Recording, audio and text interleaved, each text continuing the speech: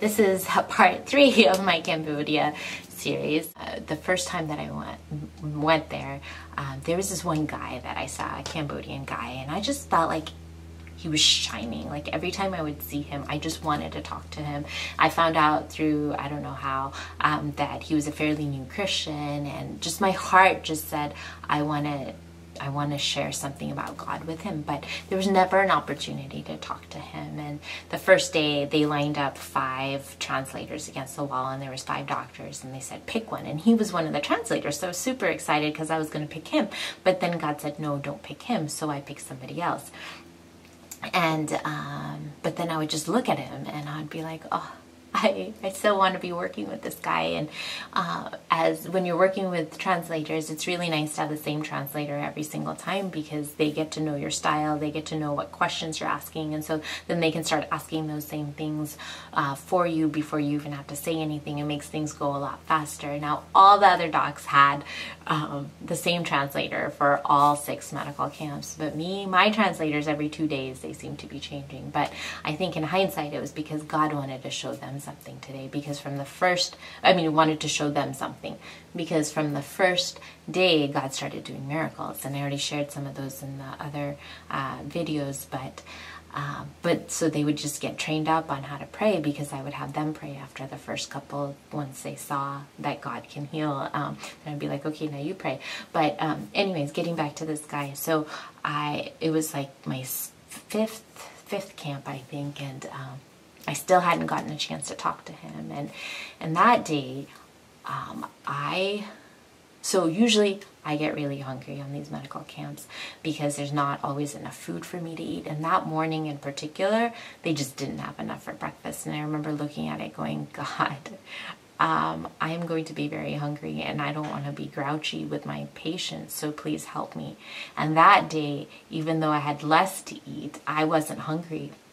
And my translator, though, was super hungry, and he had to leave to go eat. I was like, yeah, you go eat. I'm going to see more patients. And neither one of us somehow realized that without him, I can't see any patients, because I can't speak Cambodian or Khmer. And so I was sitting there, and I called the next patient after he leaves.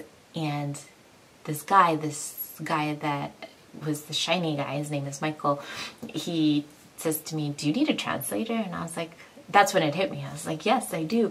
And he's like, I can help you. And I was like, what about your doctor? And he said, oh, she's busy for right now, so I can help you with this next patient. And so he went and he got the next patient for me, and then he brought her back. And as he was translating for me, I found out that she was very hard of hearing. So he was having to yell into her ear over and over again the same thing. And for some reason, I was getting really frustrated with that. And so I said, stop, Michael. Just ask her if she wants to get healed. And so he did, and she did. And so he said, yeah, pray for her. And I was like, oh my goodness, this is it. This is what I'm going to teach Michael. I'm going to teach him that you can pray for people. And so I was like, no, you pray for her. And he's like, no, you pray for her. And me being the doctor, I get to be the boss. So I took his hands and I put them on her ears, and I said, no, you pray for her in the name of Jesus. And I don't know what he said, what he did, but as he was praying, all of a sudden she went like this. And I was like, oh my goodness, she died. Okay, so now I'm going to share like what I did. So the first day or two, they gave us this training session on things you should do, shouldn't do. And one of the things they had said is don't put your hand on any Cambodian's head, because they feel like their soul comes out. And so I'd been really good about asking before I did that if I needed to touch their head for any reason. But when Michael was doing this, and all the patients so far had no problem with it, that I just kind of didn't think about it, and I did that. And then she did this, and I was like, oh my goodness, she thinks her soul came out.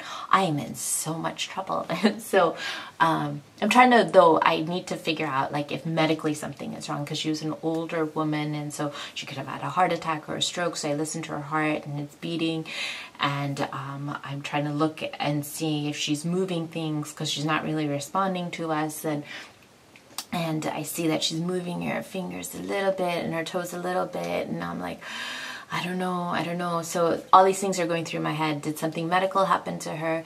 Is she being touched by God? Or does she think her soul came out? And one of the doctors comes by and he's like, what happened? And I was like, I don't know, because I'm still trying to figure out what's really going on. And I'm hoping somebody's going to tell me this is what's going on, and it's not that her soul has come out.